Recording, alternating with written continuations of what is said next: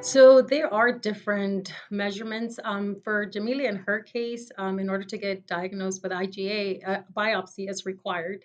So that's the only way to actually diagnose somebody with IgA. But there are other tests that do we do here in clinic. A lot of people who are suffering with kidney disease have not had, and we get to explain that to them. So one of the first things is a first morning void, which means it's the first urine from the day when you wake up.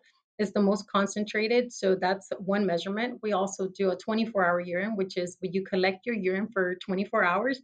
And it is very important for the patient to know how to collect because if you do not collect right, those numbers can fluctuate and give us a false number.